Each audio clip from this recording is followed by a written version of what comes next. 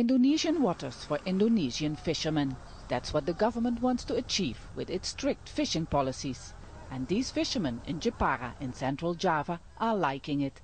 They say they have seen their catch go up since a crackdown on illegal fishing. We are really benefiting from the stricter fishing policies.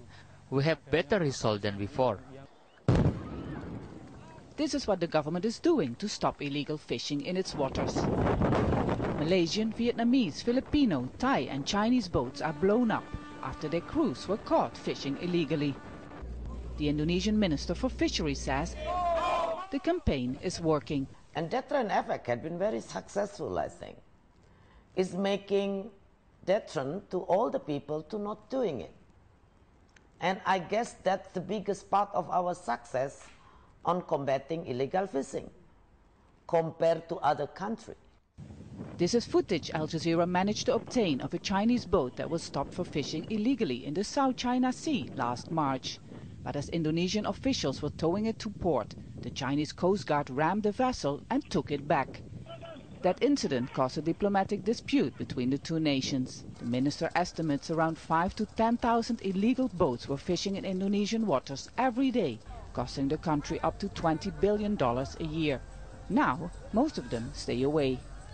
It's 5 a.m. and fresh catch is arriving here at the harbor in Jepara. While statistics show that more fish is being caught now, some fishermen are not happy with the new strict fishing policies. Not only foreign vessels are being targeted, the minister has also set new rules for local fishermen, including banning trawler nets and limiting the size of boats. This is the real situation and not what the minister says. She says she has succeeded. Yes, she has succeeded in making us unemployed and boats grounded. This has to stop quickly. The minister insists the trawlers have to be stopped because they catch small fish, making fish populations vulnerable. Change are never comfortable. Status quo is always a comfort zone.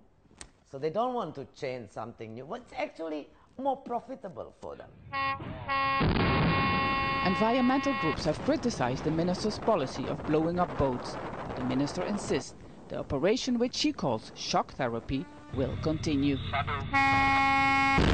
Stepfasen, Al Jazeera, Central Java.